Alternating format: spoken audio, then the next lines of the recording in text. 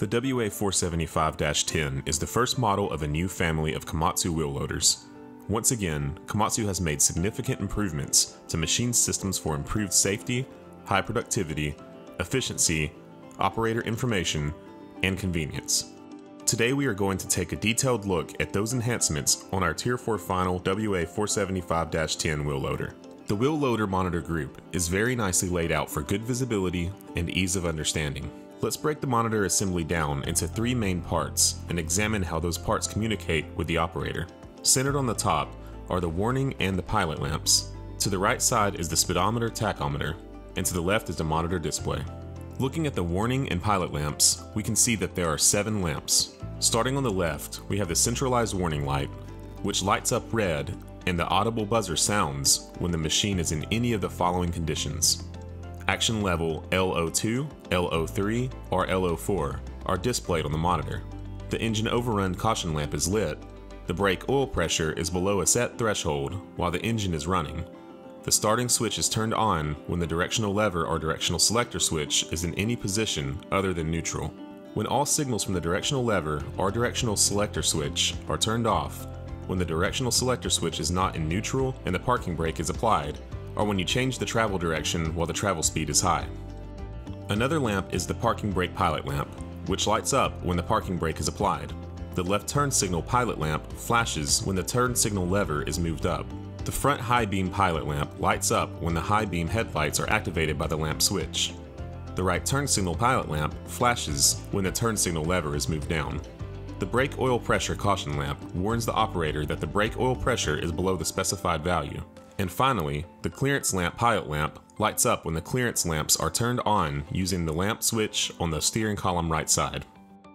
The speedometer and tachometer work together in the round part of the machine monitor. The tachometer is a digital gauge design ranged from 0 to 3,500 RPM in 100 RPM increments. During certain key-on functions, such as manual preheating, this meter unit may reboot, with the pointer of the tachometer making one full swing from 0 to 3,500 and back again. This is normal. The speedometer is displayed in the LCD window within the tachometer gauge and can be programmed to display either kilometers per hour or miles per hour. The range of this gauge is 0 to 99 kilometers per hour. During certain key-on functions, the gauge may reboot, with the numbers temporarily displaying 88. This is normal. The monitor display may be considered the primary focus of the monitor gauge group. On the WA475-10, the monitor has a new layout.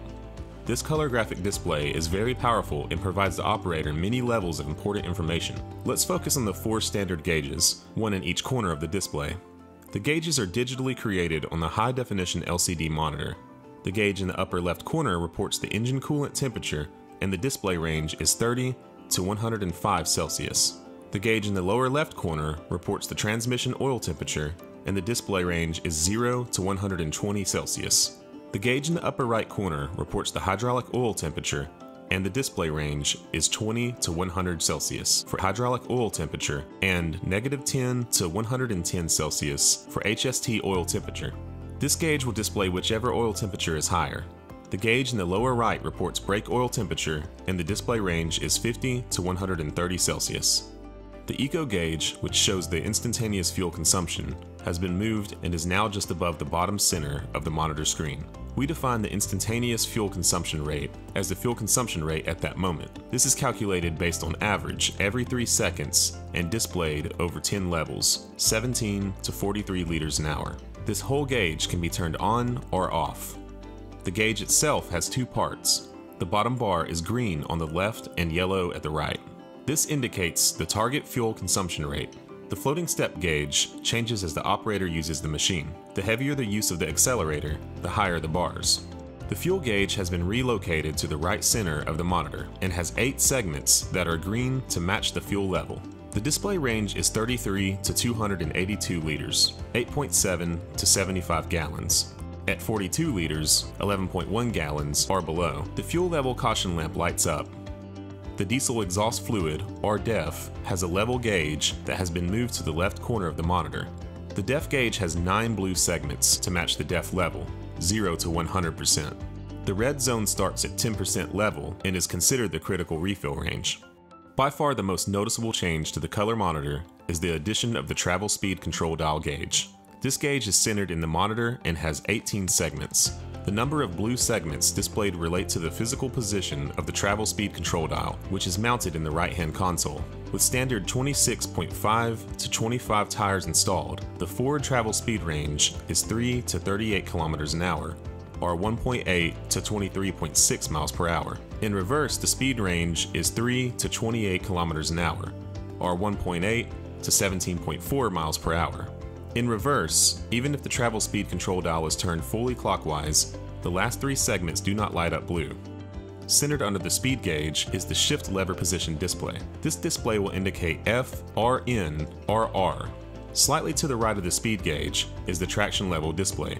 This will indicate what level of traction control is chosen using the traction control switch on the switch panel. There are 4 levels of traction control. Level 1 is low draw bar pull for working in slippery underfoot conditions. There is a level 2, level 3, and max.